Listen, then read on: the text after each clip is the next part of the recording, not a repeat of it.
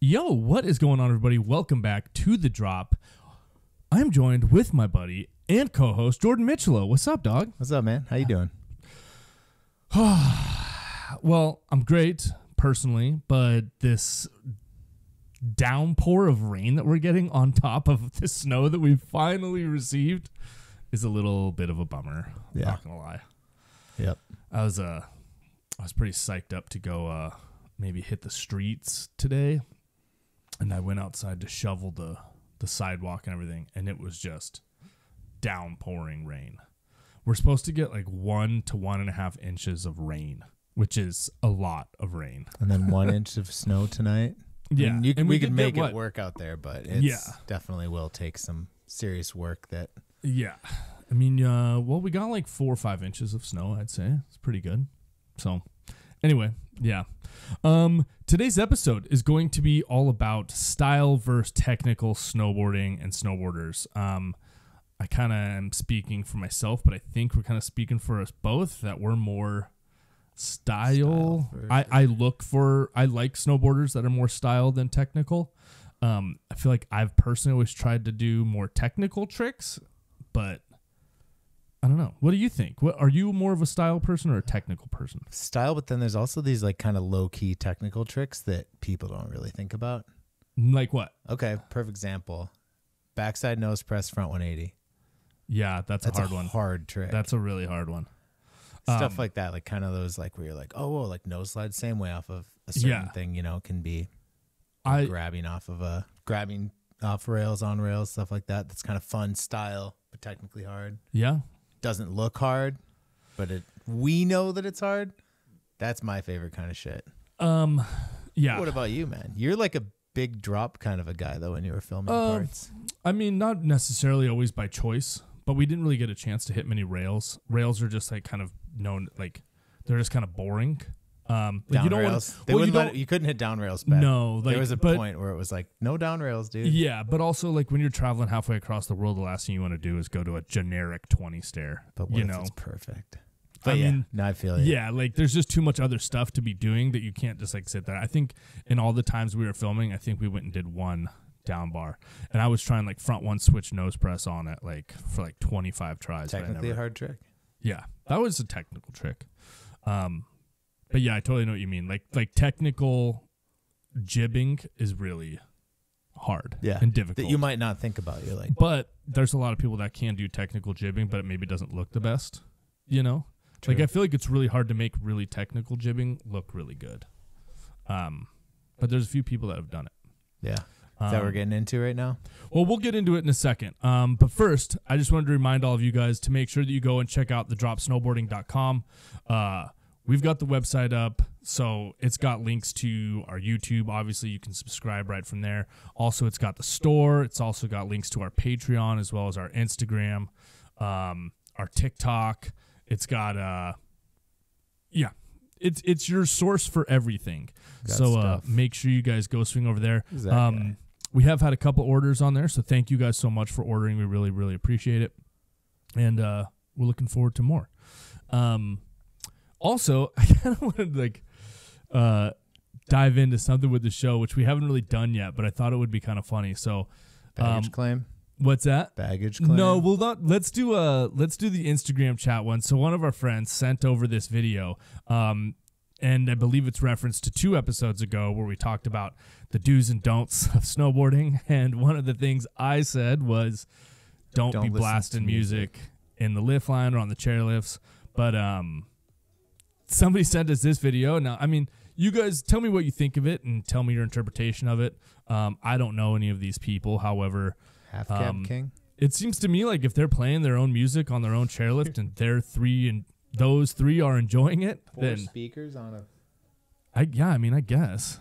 I don't know.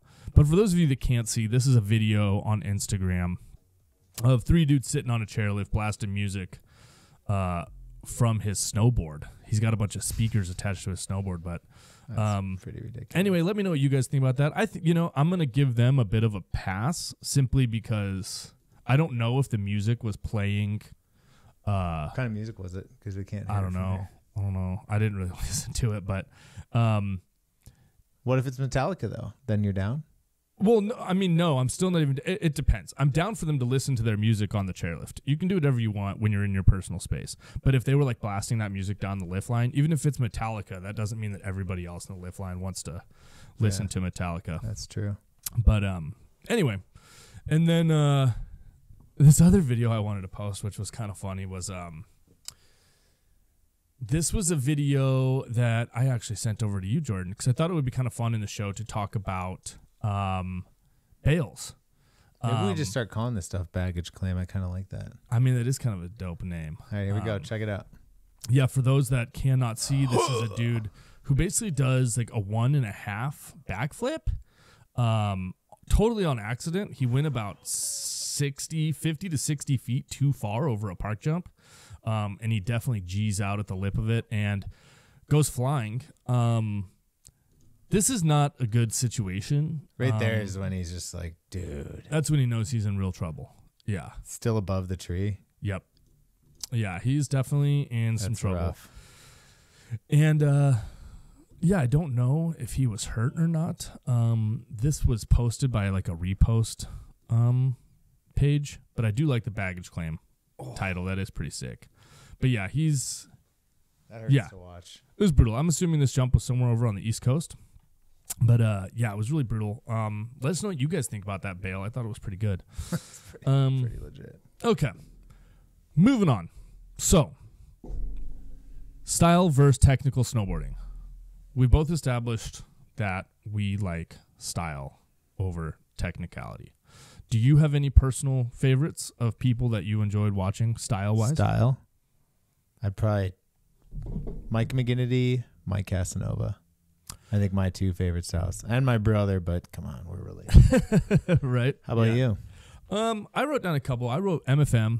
I mean, this is also kind of tricky for me because depending on the time period, like the stuff that they were doing was really technical too, you know? Yeah. But for me, obviously, like Style God, MFM, Aaron Bittner, like just their styles were even like a dude like Devin Walsh.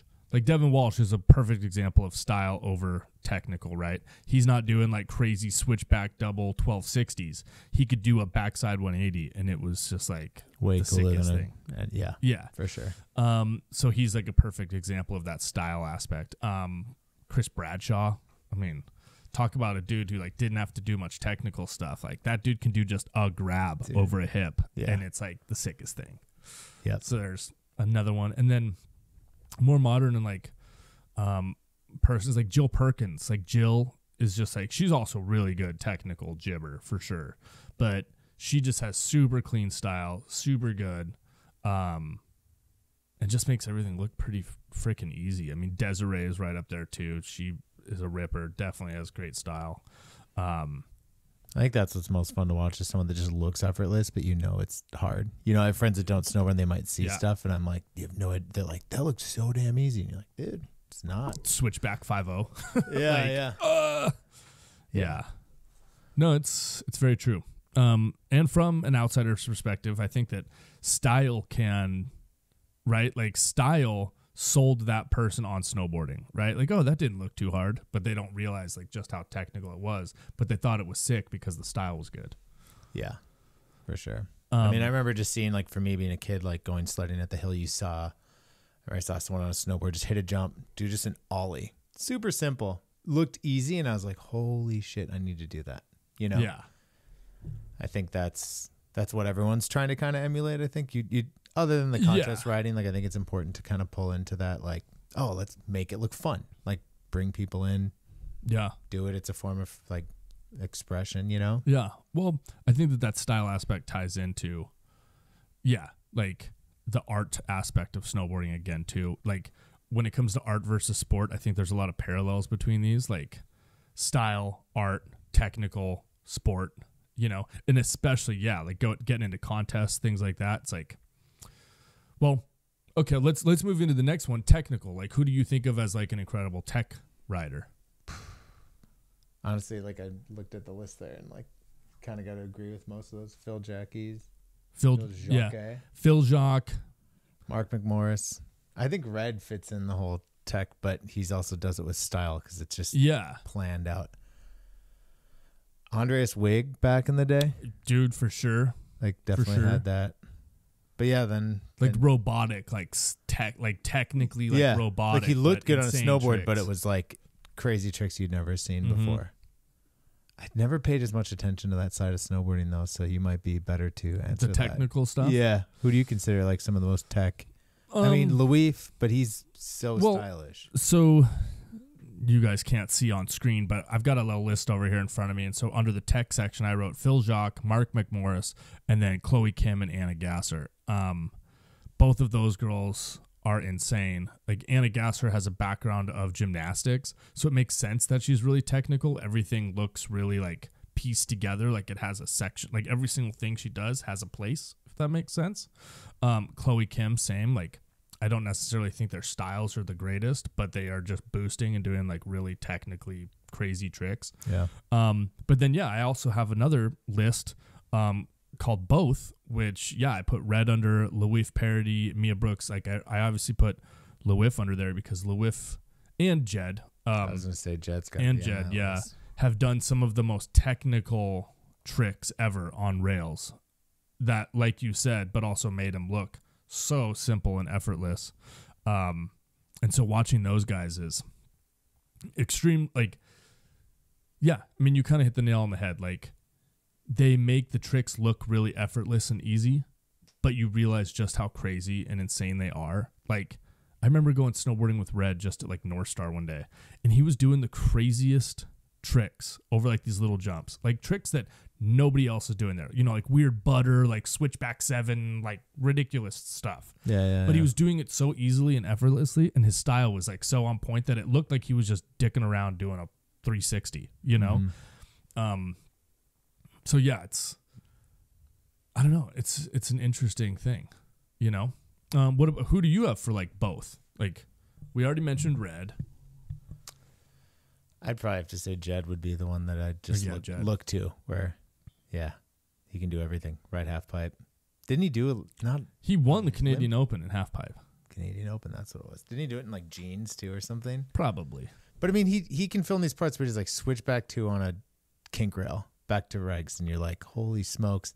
And then he'll do like the coolest, like that back lip and the bull corner. Yeah. Like that's technically just a back lip, but you know what I mean? Like he can make that look super good plus the tech. I don't know. I think there's, but then other people, I don't know. That balance I think is really important to try to find it. I mean, everyone's going to fall a little bit more into one, I'm sure, but I mean, again, you kind of hit it just with what you just said, the balance of the two of them. Like if you can find that balance between being insanely talented trick-wise, technically wise, but also just like spewing with style, but then also finding like you can be somebody that leans really heavy to one side because their style is just so good that they don't have to be as technical. But then you also have the people that are just so technically and good, like a Chris Corning, right? Like, I don't know if you know who Chris Corning is. Like, he's a slopestyle / like big air dude. He'll do a 1800, but it just doesn't look very good. Yeah. In my opinion. In my opinion. His arms are down. You know what I mean? Like he's not super crazy looking, but I know what you're saying. But he has like that insane technical. He didn't put his own little sauce on it. Like he didn't put his own little aioli on top of that. I mean, let's just say his aioli ain't as tasty as some other people's aiolis. You know? It's like like a Wendy's aioli, which I think they sponsor the X Games. Maybe they do. Yeah. But and then you have those dudes that just kind of like if you had a chart where it was like one is one color and the other is another color, and then people that do both is like a mix of that color. Like one's red, one's blue, and then there's dudes that are have a lot of purple because they can do like both really, really good. And then there's people that are really red and some people that are really blue. Not politically, just. I was going to say, I was just going to go blue and you could go teal and green. Or how about blue and yellow and there's a lot of green? How about that? Get that good teal. Yeah. But, that's fitting. Yeah. I don't know, man. I think it's pretty cool. And I mean, okay. Final question in regards to this. Well, I guess we kind of already answered it. Like, you obviously lean more towards a rider with style as opposed to a rider with technical abilities. I mean, not to say that I'm not stoked on certain tech stuff, but there were just some people that you knew were like hammering. Because I've filmed with people like that are just, I need to get this trick. This is how it's going to be, and it doesn't matter. You know what I mean? Yeah. And that's totally different than like, I don't know, like I'd ride with my brother Gus or something like, yeah, like what can I do to this? You know what I mean? And just like look at it like a blank canvas. Like, oh, there's a rail. I can do this to this. I always tried to look at it that way, and I think I've always leaned towards watching that kind of snowboarding because it's just so fun. Yeah, I mean, see. Well, we could even. It's unexpected. Sorry. Here's another like good side by side is like videos. You know, like you could have a think, which is like all style, although but a lot also of really technical stuff.